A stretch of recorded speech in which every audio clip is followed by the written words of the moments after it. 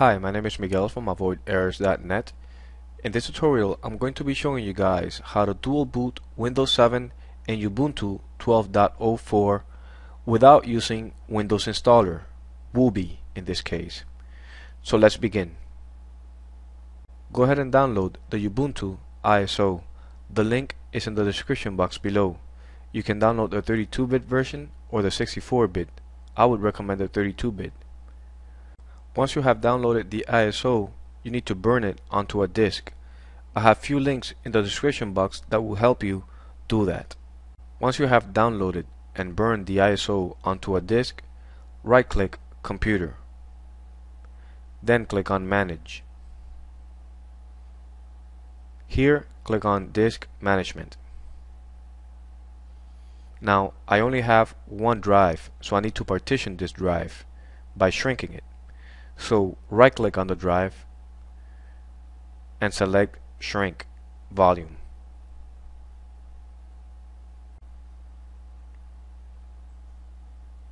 Okay, now here it tells you the size available for shrink, 30 gigs, and then enter the shrink space in megs. So I'm going to use 20 gigs, so it's 20,000 megs, and then click on Shrink.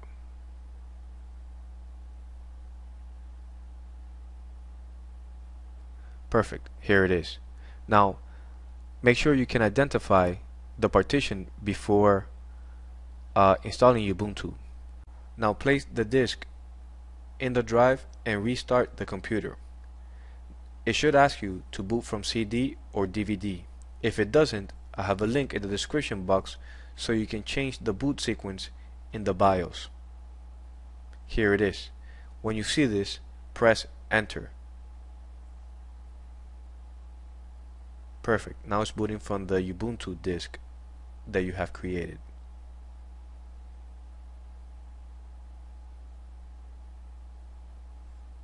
Now here click on Install Now. Install Ubuntu.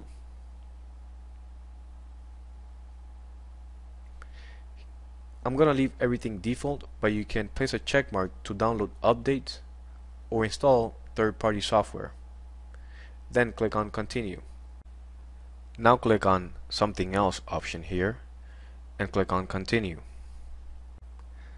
Now here identify the partition, select it, and then click on Add to create a swap area.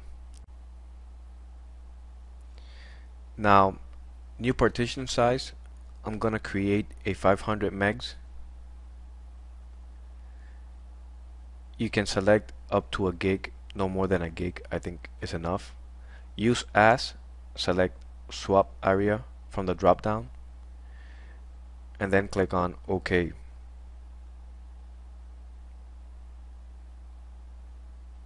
Perfect, we have created the swap partition. Now go ahead and again select the free space and click on Add. Now here is where we are going to install Ubuntu. So now here click on Primary Partition. I'm going to use the full space, so I'm going to leave it like that. And the Location Partition, Beginning, use as extension for journaling, and then the mount point is the root, and then click on OK. Perfect. Select it again and then click on Install Now.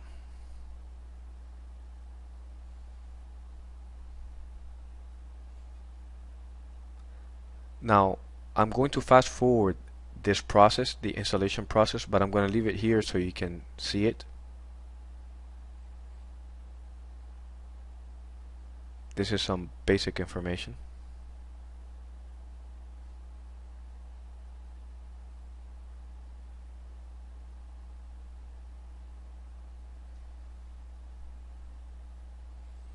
I'm not going to transfer anything from my Windows user account, so I'm just going to click on Continue. And Ubuntu is installing.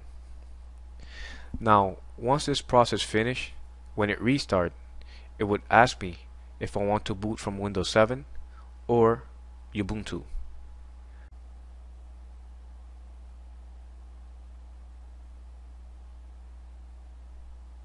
Perfect. Now here I can select Windows 7 or Ubuntu. Now keep in mind, this is not a dual boot using Windows installer or anything like that. This is a full dual boot.